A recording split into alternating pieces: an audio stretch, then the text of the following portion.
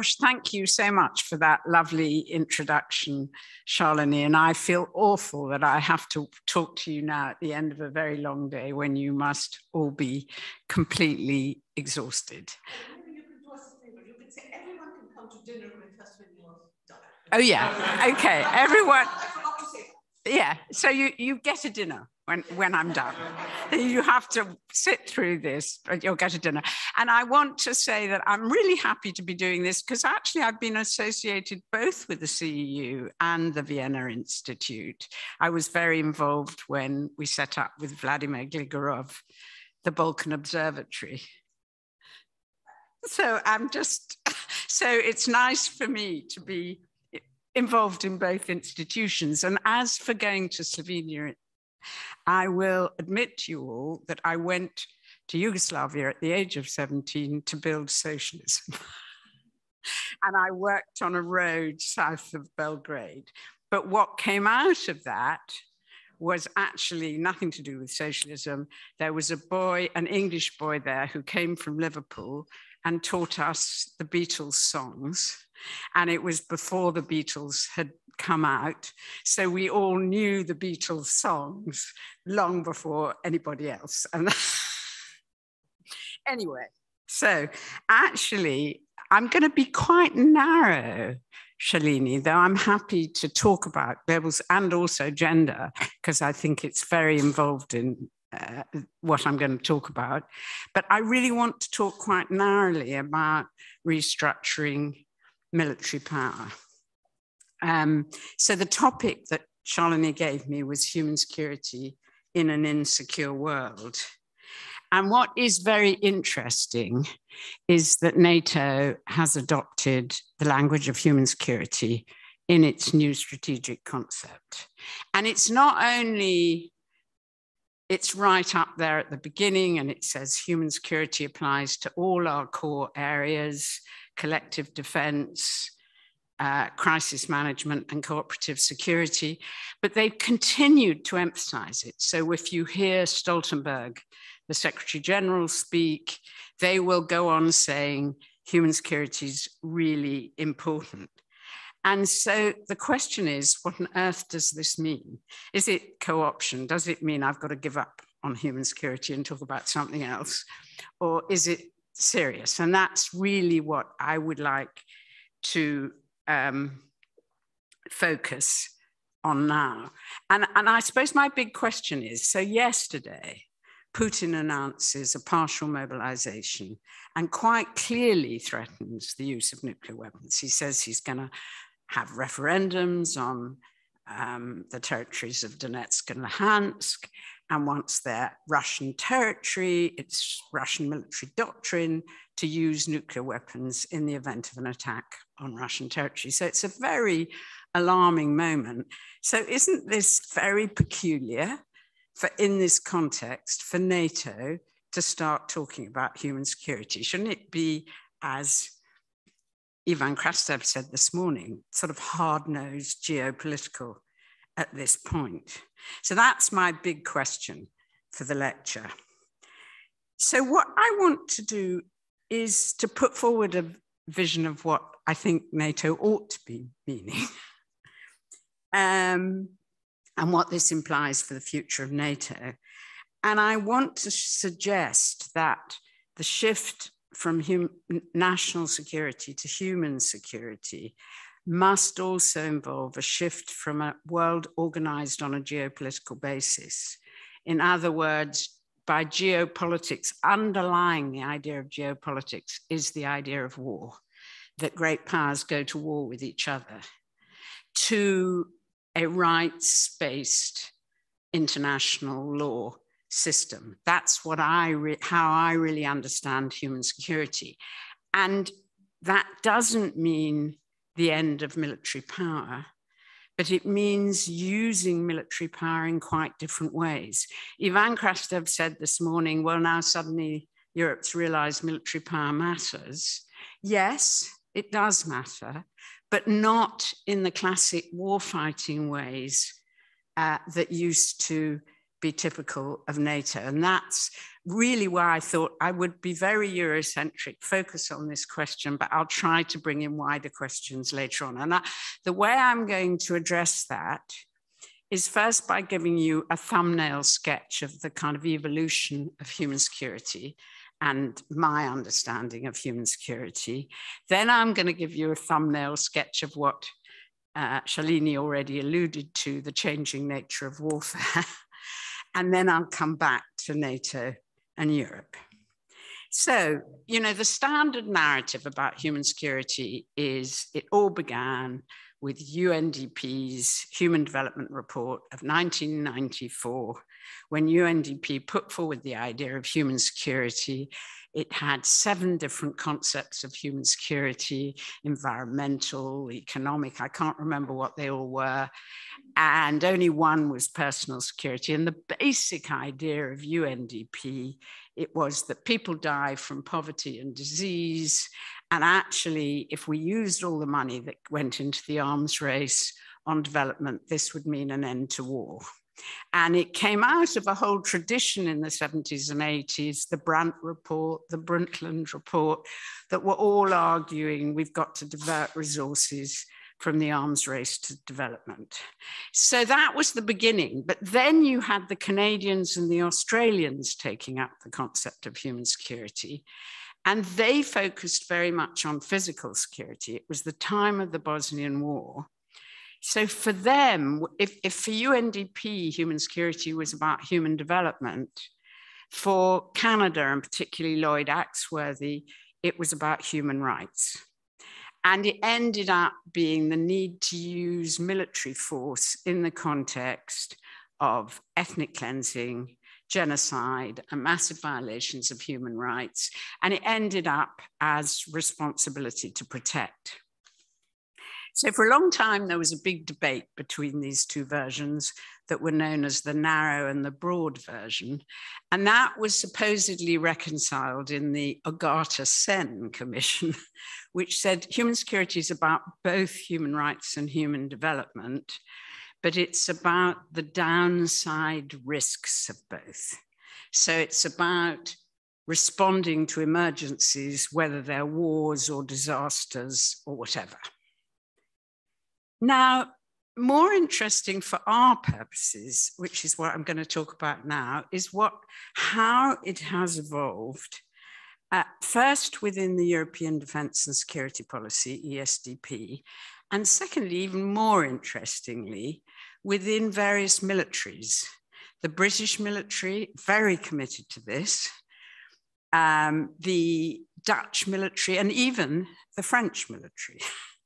So, not so much the Americans, but the Americans seem to be on board for this NATO change. But anyway, so I want to tell you a little bit about each, because I think that's what's much more relevant for what's happening within NATO.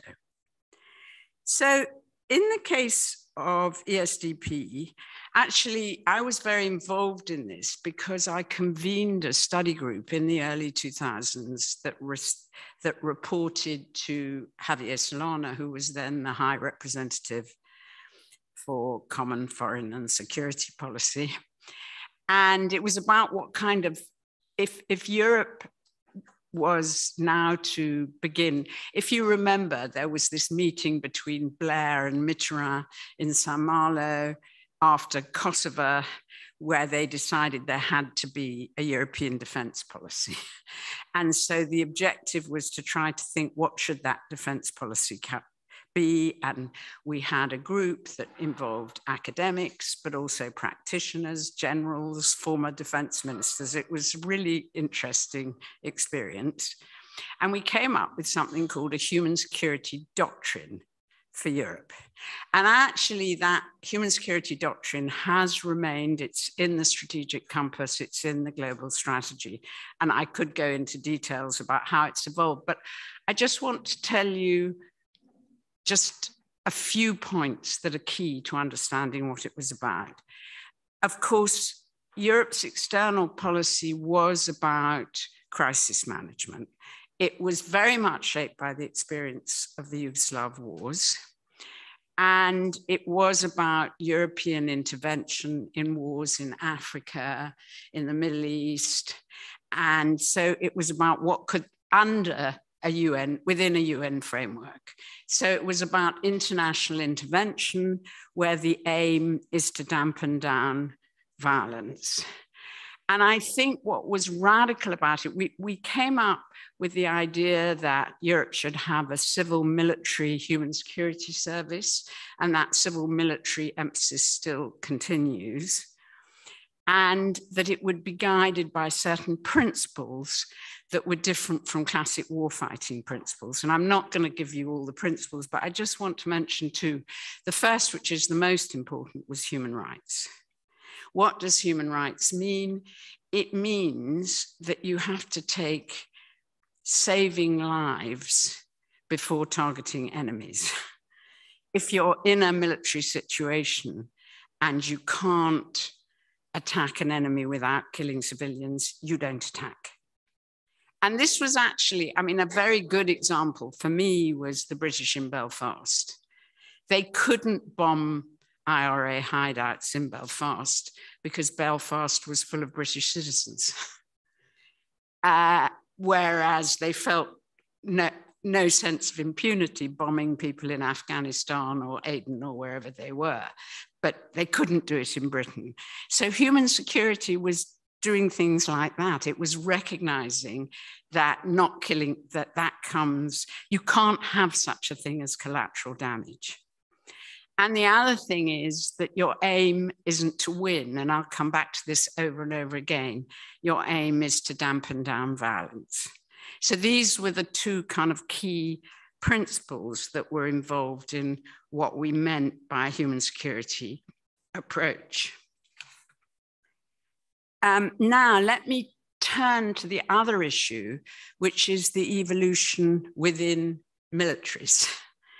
And I think what's happened, I think Afghanistan was hugely important for European militaries and the experience of Afghanistan. And I think there was, from the last few years, a growing emphasis on the protection of civilians.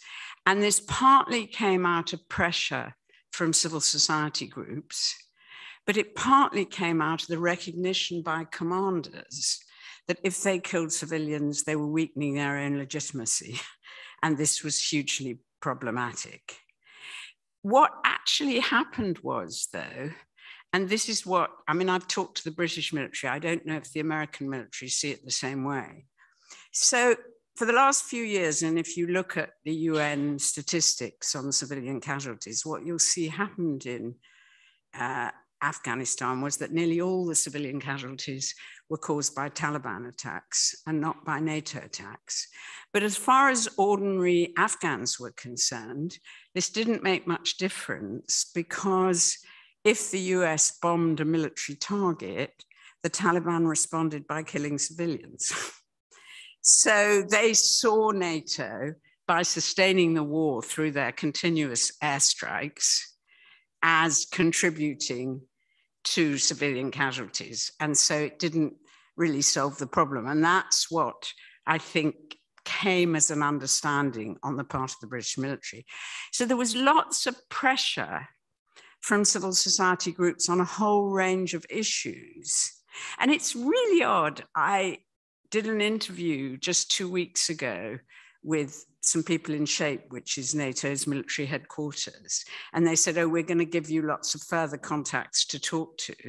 And they sent me their list of contacts, and they were all NGOs, not people inside NATO. So there's been a long discussion. And so there's a whole set of issues which have been put together under the rubric of human security. So obviously protection of civilians is one, and NATO has developed a formal policy on protection of civilians. But there's protection of cultural heritage.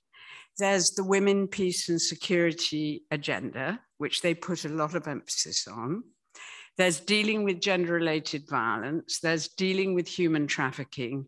There's something they call building integrity, which means anti-corruption. And these are all elements that have been put under the umbrella. So NATO last year established a human security unit that put all these things under an umbrella, and the British Ministry of Defence and the Dutch Ministries of Defence have done the same thing. So I spent quite a lot of time trying to find out, does human security just mean these bundle of things, which are good, really good in themselves, so it's a great improvement if they do them, or does it mean something more than that? And I don't yet know the answer, but let me tell you broadly how I understand human security as something more than that. So first of all, I think human security is what we enjoy in rights-based, I stress rights-based, law-governed societies like Austria or the UK, even if there are some violations of human rights. And in such a society, we take it for granted that if there's a crisis, a terrorist attack, a fire, a flood, a famine, there are emergency services, there are police, firefighters, medical personnel who will come to our aid.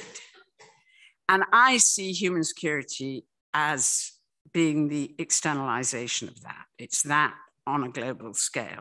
So that's one element. But part of that does include the military. But it includes the military operating in a very different way. And that links to what I was saying earlier about the protection of civilians. And the best way I can find of explaining it to you is, I don't know how many of you are familiar with international humanitarian law or the laws of war, but all militaries follow international humanitarian law. That's what makes a soldier different from a criminal, because they're operating legally. And according to international humanitarian law, in a war situation, you're allowed to kill civilians, provided it's necessary to achieve the military objective that you're aiming at, and provided that the victory that will result from reaching that military objective is proportionate to the number of civilians killed. That's the rule in international humanitarian law. There's lots more details. What I've been trying to say is that in human security, it's exactly the other way around. You are sometimes allowed to kill enemies, or even maybe to arrest them, that would be better, but only if it's necessary to protect civilians. And that requires a real mind shift on the part of soldiers who've been taught to fight and win. And it also requires a difference in how you organize and equip military force. So having said this, having gone through my quick sketch of human security, let me just say something about the changing nature of war. And in case what I've said sounds amazingly utopian. So I think the biggest lesson we learn from the Ukraine war, and it is a lesson that we should have learned from Korea, we should have learned from Vietnam, we should have learned from Iraq, we should have learned from Afghanistan, is that wars can no longer be won.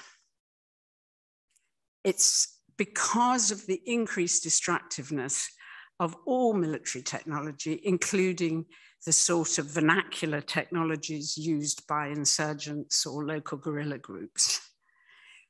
The problem is, wars can be hugely destructive, but they can't do what Thomas Schelling, the American strategist, called compellence.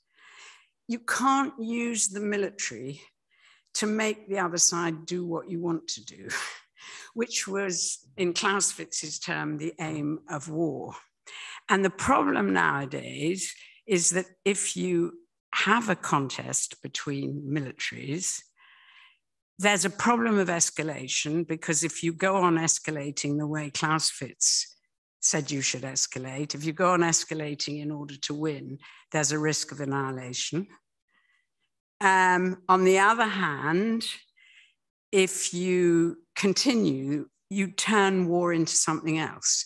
So, and this is what I want to say something about, which is that it doesn't mean the end of war, but it means the role of military force or violence is very different. It means that what we see in different parts of the world are wars that seem to have no end. That's what Shalini referred to. They're wars in which the aim is not actually winning or losing. They're wars in which the various warring parties gain from violence itself. And they either gain in political terms, they might foment ethnic hatred and sectarianism and underpin an extremist ideology, or they gain directly in economic terms from loot and pillage, from smuggling under the cover of war, from setting up checkpoints, taking hostages, from taxing humanitarian aid. And in these wars, actually battles between the warring parties are very, very rare. Most of the violence is directed against civilians. And so the typical features of these wars, looting, sexual violence, destruction of cultural property, these are what these wars are like. And I mean, I talk about them, I could go on at great length, but I don't want to, as in a way, a sort of social condition, a sort of new ism. You could call it a kind of militarized neoliberalism, if you like, where violence is a method of shaping social relations, of allocating resources, and where it's continually reproduced. And that's the sort of situation we see now in Syria, Afghanistan, Congo, Sudan. And I think another important point is that these wars, interestingly, very often have started with democracy protests. And if you like, these kinds of wars are an alternative to democracy. They're a way of suppressing democracy, of channeling democratic demands into ethnic conflict. So let me just, so having said that kind of description, how do we talk about Ukraine? What sort of war are we seeing in Ukraine? Well, I think this was always Putin's objective. Putin wanted what I call a new war, an intractable war, on Europe's doorstep. It was a way of ending democracy demands in Ukraine. And actually, if you go back to 2013, some of you may be familiar with an article written by his chief of staff, Gerasimov, on nonlinear war, where he talks about a new type of war and says how easy it is to destabilize a country with political technology. We know what that means, special forces, and mobilizing local dissidents. And that's really what actually happened 6 months later. I've traveled all the way through southern Ukraine, and so many ordinary Russian citizens were very proud of the fact that they thwarted attempts to capture administrative buildings in the south. And Russia only actually succeeded in Donetsk and Luhansk. So I think you can say that Putin, from the start, his position was typical of the new wars. The regimes are nearly always the sort of regimes that Shalini says are a mixture of crony capitalism, ethnic nationalism, and toxic masculinity. Putin is typical of that. He's used war since the beginning as his way of sustaining power, starting with Chechnya, then Georgia, then Syria, and now Ukraine. And if you look at the methods, that there seems to be systematic looting, systematic sexual violence, all of the things that are characteristic of new wars. But Ukraine's different, and that's what makes it so significant. From the Ukraine perspective, it's much more like a classic Clausewitzian war. They are really trying to resist Russian aggression. They're really trying to win. And for them, it's a contest between democracy and this kind of criminalized ethnic regime that characterizes Russia. But my big question is, how long can this be sustained? This is the problem that we face, because on the one hand, we're really facing a real danger of escalation. What kind of happens when Russia starts escalating the way I talked about at the beginning? On the other hand, and that could be a consequence of Ukraine doing really well. It's already a consequence of Ukraine doing really well. On the other hand, if Ukraine doesn't do really well, it can turn into the kind of intractable conflict. You know, there will be hatred against Russians because of what's happened. Everybody has been given weapons. There's 35% unemployment. There's falls in wages. It's beyond belief that people will actually resist from starting to get engaged in criminal activities to acquire money. So, you know, we face this really terrible choice. Some people say negotiations. I'm not going to go into negotiations. But actually in most new wars, there almost always are negotiations, and they don't really solve the problem. They create a kind of, they're a little bit better than outright war. But if you think about the Balkans, if you think about the South Caucasus, if you think about Congo, Sudan, they create a long-term no war, no peace situation. So they entrench the criminalized elites. So it's not really a solution. Top-down negotiations. Maybe humanitarian negotiations are really helpful, like ending the blockade or local agreements, but that's a, sorry, I'm going on to, I keep getting diverted. So it's really, I mean, the only good option one can think of is the collapse of Putin, which is on the table, of course, and the reaction of soldiers, which is already happening every day. And there's so many soldiers who don't want to fight. They ran away, basically. So there is a possibility that that will happen, but it's very unpredictable.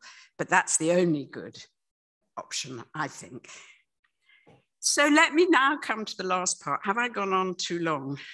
I'll come to the last part and come back to NATO and Europe and human security and what it means. So at the end of the Cold War, many of us hoped that both NATO and the Warsaw Pact would be dissolved, and instead we would have a pan-European security system based on the Helsinki principles. It was Gorbachev's common European home. It was Palmer's common security. And I think what's really interesting is that I think the Helsinki Agreement was actually the first expression of human security. We didn't use that term now, but the three fundamental principles, which were territorial status quo, a non-use of force across borders, economic and social cooperation, and respect for human rights, I think you could argue those three principles actually amounted to what I describe as human security. Now, of course, that didn't happen. OSCE, the Organization for Security and Cooperation in Europe, was established, but it was really marginalized. And the Warsaw Pact was dissolved, but NATO expanded. Now, I do think NATO expansion was a mistake, though I don't think it explains Putin's behavior. I think it's a pretext. But the reason I think it was a mistake is that NATO remained a classic geopolitical warfighting institution. And as long as you're a classic geopolitical warfighting institution, then anybody outside feels threatened. It's just part of the story. And actually, I was going to say that if we do think the West is responsible for Putin, it's for a completely another reason, which was this dramatic shock therapy and recipe for neoliberalism and privatization that produced the kind of crony capitalism and oligarchy. That's much more an explanation. That there you can blame the West much more than NATO expansion, but it's another topic. So I think what's really interesting and what's happening now is that the European pillar of NATO is becoming more important. And with the addition of Sweden and Finland, that sort of adds to that. And so the question is, if the European pillars become more important and ESDP is a sort of human security approach in contrast to NATO, does that mean that NATO is going to shift to become a little bit more like what we would have liked to see in a Helsinki type arrangement that eventually could include a democratic Russia? So I think that's the question. And let me just say what I think that means in concrete terms. So in concrete terms, first of all, I think it means a change in the collective defense posture. What it means is something that, oddly enough, was greatly discussed in the 1980s when we were all against nuclear weapons, was the idea of deterrence through effective conventional defense, rather than deterrence through the threat of retaliation. You know, if Putin had anticipated how effective the Ukrainians were at defending Ukraine, would he have ever invaded? And I think that's the idea that what it means is a real shift. I mean, NATO always say, oh, but we are defensive, but if attacked, we're going to send a cruise missile into Russian territory. Well, it's a change in that attitude. It's saying that collective defense needs a really effective, so it might need an increase in military spending on conventional defense in what are called the frontline states, the Baltic states, Poland, and so on. But it's conventional, it's deterrence through defense rather than deterrence through retaliation. And there's quite a lot of writing now about that, but there was a lot of writing about it in the 1980s. I just got out of the library a Pugwash volume called The Foundations of Defensive Deterrence. And it's very close, actually, to Gorbachev's concept of reasonable sufficiency. So when Gorbachev came to power, he was very influenced by all these Pugwash types. And the idea of reasonable sufficiency is that in order to deter an attack, you don't need to be able to kill the world several times over. So he announced this policy of reasonable sufficiency that enabled him to sign all these arms control arrangements with the West. So I think it needs a change in posture. And I suspect that is already being discussed in NATO, but I haven't been able to find it all out. But there's this new model force, which I think is going to be much more on these lines. And the second thing is, of course, a change in crisis management, which is something that all these guys are very keen on, the military. And basically what it means is that in places like Afghanistan or Mali or wherever they're involved, instead of an emphasis on counter-terror, the emphasis is on protection of civilians, the military role in monitoring and upholding local agreements, which is actually very interesting,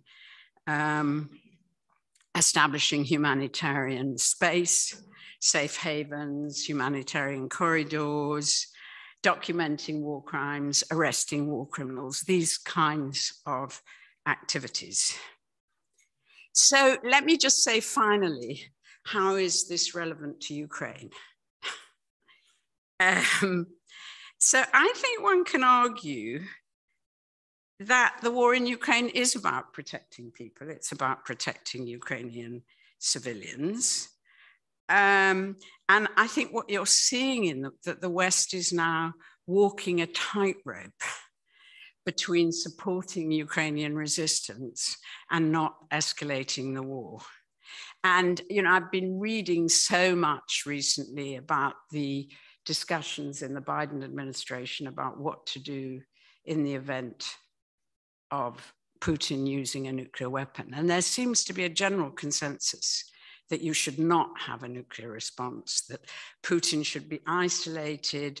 China, even India, the rest of the world will all condemn Putin for breaking a taboo, so the response should not be nuclear. And then there's a discussion about what kind of civilian response there should be. Should it be a cyber attack? I don't know, the discussion goes on.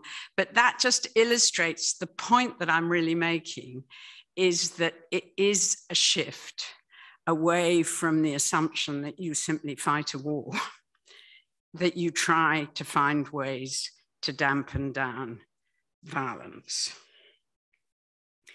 But along with that approach, and I think that's what's missing at the moment, but that is implicit in a human security approach, is that there has to be an economic and social approach.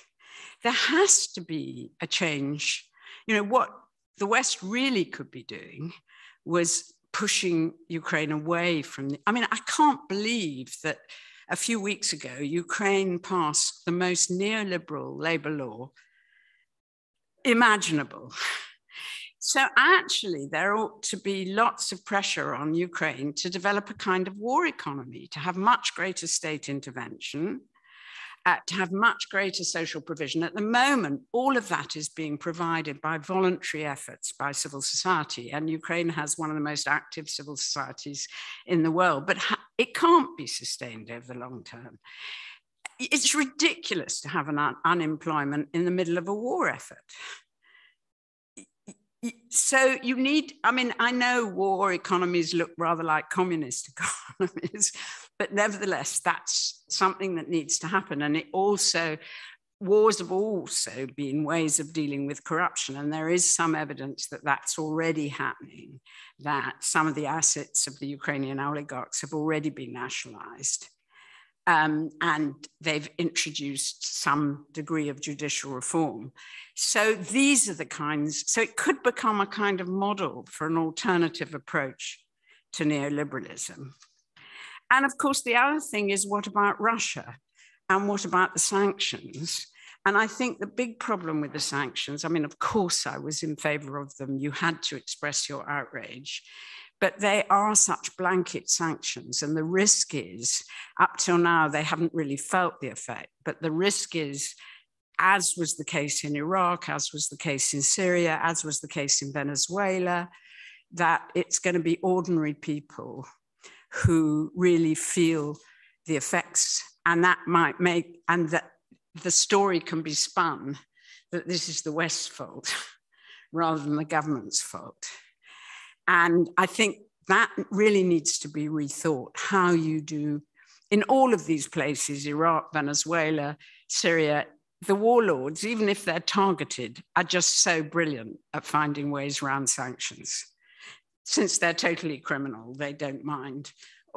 They're up to all kinds of tricks. It's always the ordinary people who suffer, and it actually contributes to further fragmentation and criminalization. And the other thing that I think is really important, and it's a whole nother lecture, is where I do think we need blanket sanctions is on oil and gas. And that means not going to Saudi Arabia, but it means a dramatically increased program of renewable energy and energy efficiency. And this is what I think, and this is my real sort of last substantial point, and then I'll conclude. We are reaching the end of the Soviet and American model of development, in which the key core factor of production was oil. And the huge price of oil is a reflection of the exhaustion of those models. And basically, it's not just the problem that oil's bad for the climate, It's the problem that oil upholds rich dictators, it finances rich dictators, and it really skews the whole global economy. So that's, I mean, that would be another lecture, but that's just the key point I want to say. So are these changes that I've proposed, oh gosh, on the cards? Well, I thought I'd give you two quotes. I mean, one was from a senior Ukrainian official, a senior NATO official, sorry, a senior NATO official. And I said to him, why are you so keen on human security? I would have thought the Russian invasion of Ukraine would make you think differently. And he said, absolutely not. Ukraine has been a wake-up call for us. What we realized was that NATO planning was based on a war which, if actually carried out, would involve millions of civilian casualties. And we just can't do that anymore. So that's one. The other is the British military, when I was asking them about it. And they said it's all about our legitimacy. We're not like the Russians. We're different. We're heroes. We want to be a force for good. And it's how they see their own identity. So I think these are two interesting straws in the wind. But against that, of course, you have huge vested interests in production and trade of military equipment, in continued fossil fuel. I mean, we're up against huge vested interests. So it, and of course, something we've discussed the last few days, sort of authoritarian regimes and crony capitalism that we don't really know how to deal with, how to manage, how to reduce. So, you know, the jury's out on the future. But I just wanted to make one very last point. And actually, I didn't make the point I was going to try and bring in civil society in the world, but I'm not going to have time. But what I did want to say is that in the past, in modern history, major wars like the Napoleonic Wars or the wars of the mid-19th century or the 20th century wars have been moments of dramatic restructuring. They've been moments when, in order to win, they've been existential moments when, in order to win, the winning nations had to introduce really large-scale reforms, whether it was civil rights in the Napoleonic Wars, whether it was the abolition of serfdom and in the Habsburg and Russian empires and the introduction of the suffrage in Germany and the abolition of slavery in America in the mid-19th century wars, or whether it was the welfare state and social redistribution in the 20th century wars. And the problem is we can't have that kind of war. What winning would mean in this context would be the end of war. And that's actually really difficult, really fundamental, but I think it's actually a precondition for everything else that needs to happen. And that's where I'll end.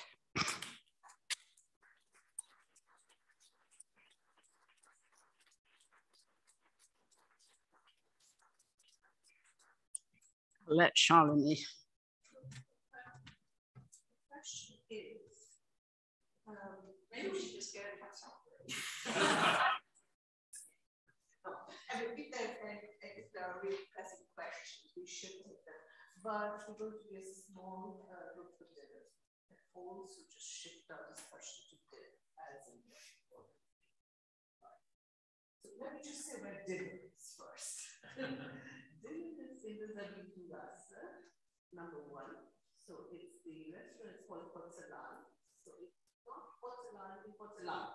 This is very important. But porcelain in Zabitura.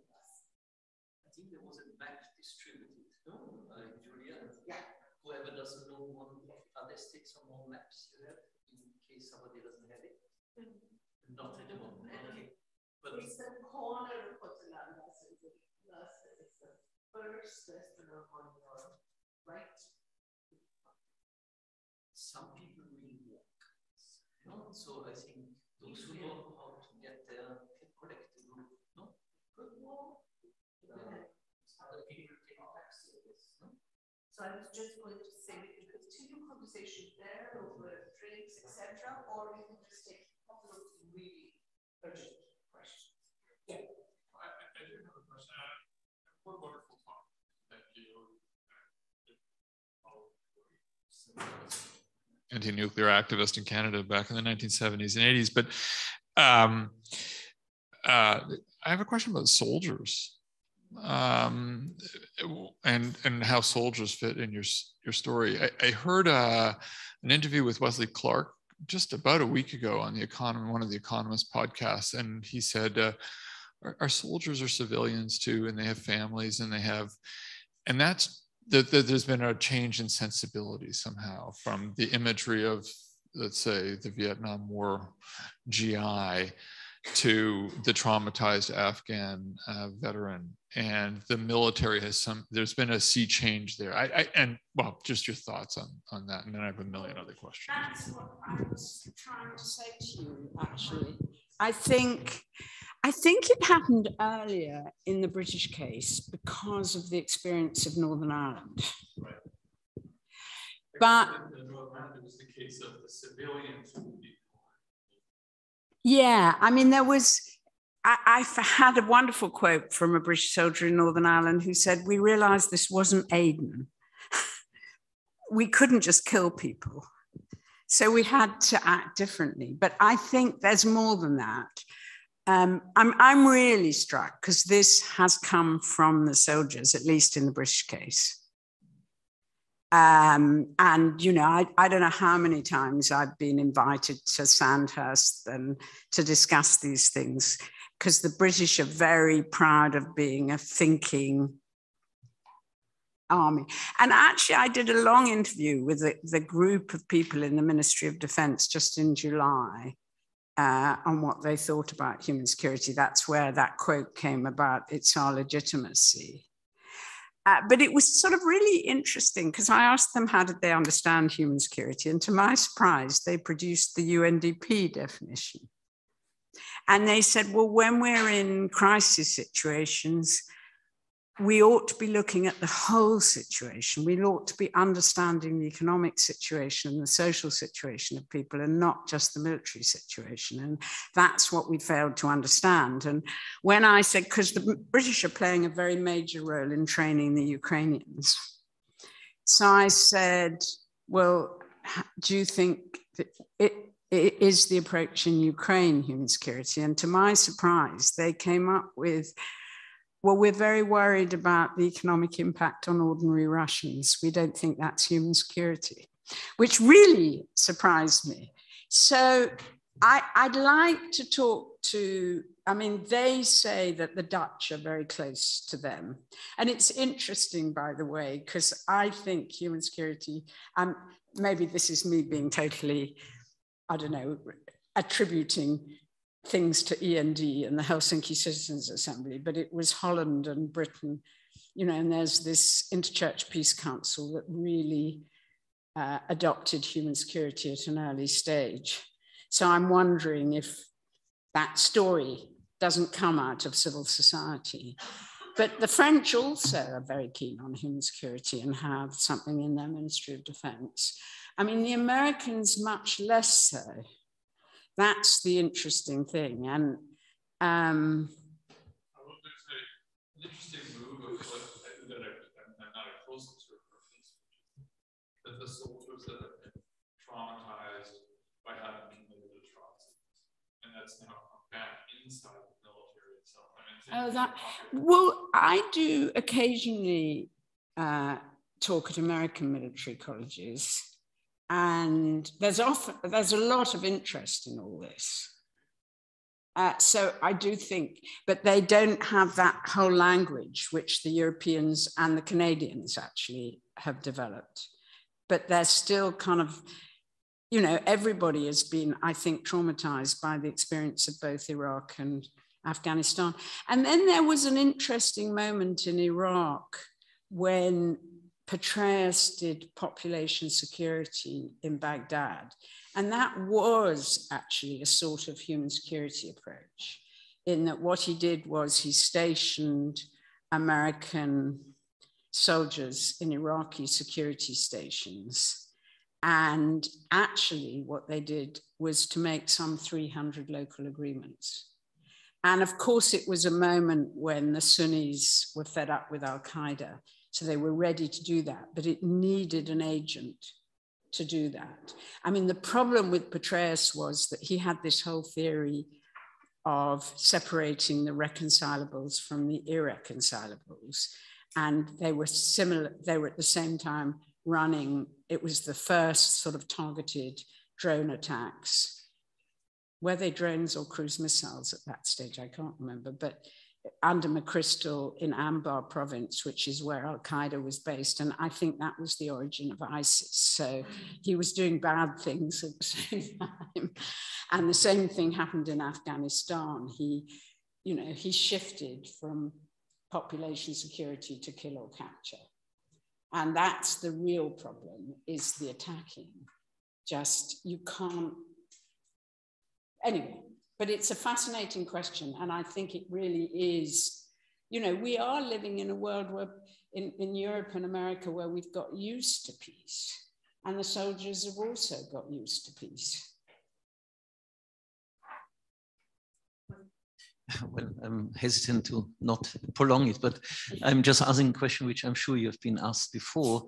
How does it work when only one side adopts a military doctrine on the basis of human rights and not the other side? Yeah. So if there's an asymmetry, and I was just wondering, does it only work when that side which adopts it has much more resources to compensate in a way for the other side? I think that in most out-of-area operations, I mean, that was what happened in Afghanistan. They didn't really have enough resources. So when the Taliban attacked them, they counterattacked. If they'd had more resources, they wouldn't have needed to counterattack. And, there were a lot of debates about that. So you do need resources. But it's awfully difficult. It sounds as though I'm saying two quite distinct things. But if you think about Ukraine and what's happening, yes, the Ukrainians are protecting civilians, but they're killing Russians like anything. Can that be called human rights? I mean, I don't think there's any alternative to what they're doing. It is defensive.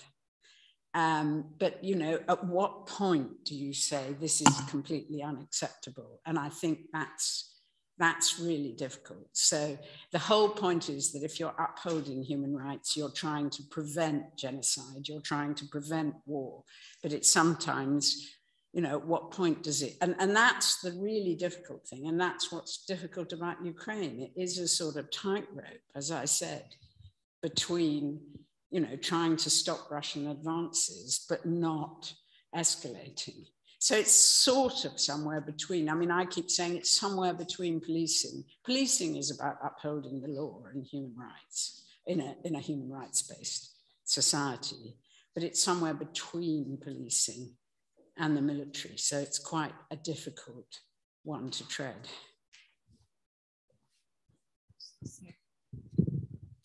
Tatiana Bogdan from Ukraine. I have a very small question. In your speech, you mentioned that NATO extension, it was like a mistake that pushed Russia to perceive that NATO is like a threat to the national security and promoted Putin invasion of Ukraine. No, I didn't say that. No? I completely didn't say that. I'm sorry. I said, I think it was a mistake, but I don't think it can explain what Putin did. It provided Putin with an argument. Putin could say, look at horrible NATO, but no, I don't think that.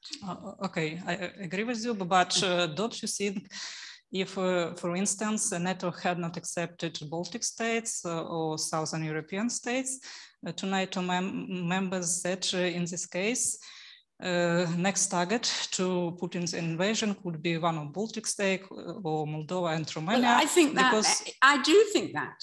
I mean, I do think NATO provides some protection. So, that has, I absolutely do think that. I think it's good. Now I think it's good. I mean, at the time I didn't, because I wanted what I wanted was, before Russia became so horrible, I wanted a different kind of pan-European security system. And the great advantage of NATO is that if you're inside NATO, you never go to war with another NATO member. And, you know, that is a huge... What? Oh, Turkey and Greece, absolutely right. So I'm wrong about that. I'm completely wrong. Yeah, you're right. Turkey. Well, there've been Russians. There was in Cyprus. But the point, you know, so I'm not saying that it, you know, and now we can look at the situation and say, yeah, as many countries as possible should join NATO to prevent a Russian aggression. But I think that the expansion of NATO, it was a real problem that NATO was a war-fighting institution. And what we need is something much more human rights-based than war-fighting. That's what I'm trying to say. So that's why I think it was a mistake. I wanted a different kind of European security system.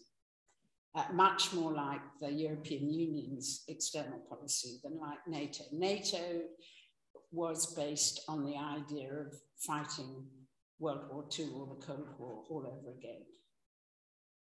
So, you know, I'm not for a minute saying that NATO, it's on the contrary, I'm saying NATO expansion had nothing to do with Putin's invasion of Ukraine.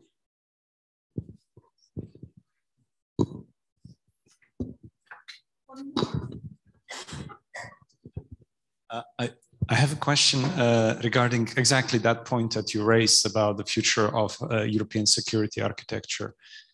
Do you believe that this is to be revived with OSCE Helsinki Accords, or this is irreversibly, you know, damaged because one point that you made in your presentation, your speech, you raised the question of geopolitics, which I very much agree. This is language of geopolitics is war language, and with the change of leadership in Russia, you probably, if I remember correctly, you said that would be repairable in a way. Could you say that you really believe that? At the time, in the 1990s, I said it could be either OSCE or Russia could be allowed to join NATO. That was, I said, if Russia joins NATO, then it becomes a different kind of organization and it becomes the military underpinning of OSCE. And that would have given OSCE more teeth than it had. So that's a real possibility. I mean, that's a real possibility. Yeah, maybe, yeah. I mean, and one could imagine similar region. I mean, the African Union is quite similar in the OAS. You can imagine regional organizations that are very much linked to the United Nations. It sounds very utopian, but I don't see any alternative in the current. No, I would just say we need Russia part of the security system, but what it takes for Russia to be credible. Oh, yeah. Well, it's nowhere near now. And we don't know what happens. I mean, I think I was listening to a Guardian podcast, actually, where Luke Harding, the journalist, was saying, if this was a Shakespearean play, this is Act 5, Scene 1. And in Scene 3, Putin falls. So I think there's something in that. But the question is what happens when he falls? Does it become a democracy, or does these awful fascists who are arguing for full mobilization, who takes over? We don't know.